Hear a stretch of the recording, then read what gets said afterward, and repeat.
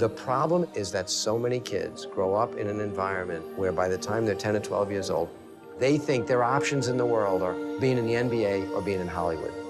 That's their perspective of the world.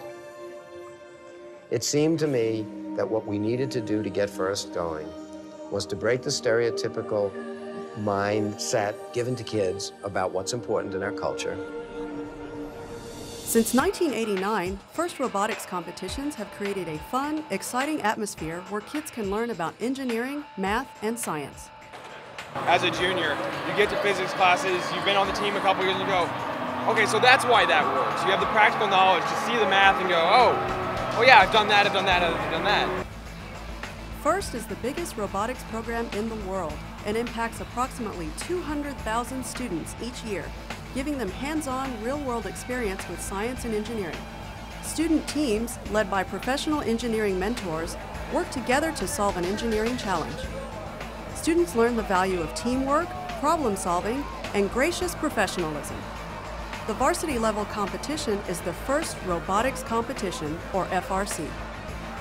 Designing and building an FRC robot is an intellectually challenging experience that closely mirrors a real-world engineering project. Students must address mechanical design, electrical design, and programming needs and integrate a variety of sensors, actuators, and vision systems to build an advanced robotic system in only 6 weeks. Teams manage limited budgets and meet design constraints which change annually. In order for teams to successfully build complex robots, FIRST needed an industry-grade embedded design platform that offered strong compatibility between hardware and software. FIRST wanted widely adopted industry-standard technology that students would likely use in college and their careers. FIRST chose the National Instruments CompactRIO reconfigurable control and data acquisition system as the new robotic controller. With CompactRIO, FIRST teams gain an incredibly powerful controller with an open embedded architecture that includes a 32-bit real-time PowerPC processor, FPGA-based I/O, and real-time vision processing.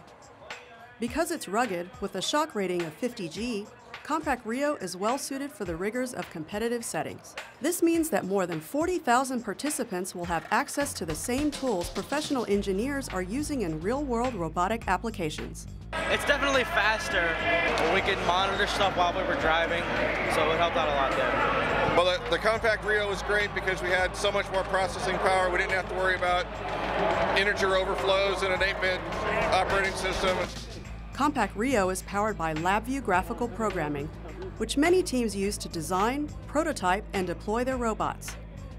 LabVIEW is a graphical programming environment used by millions of engineers and scientists to develop sophisticated measurement, test, and control systems using intuitive graphical icons and wires.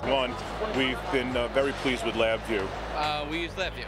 It was very easy compared to C because we can easily just drag and drop things.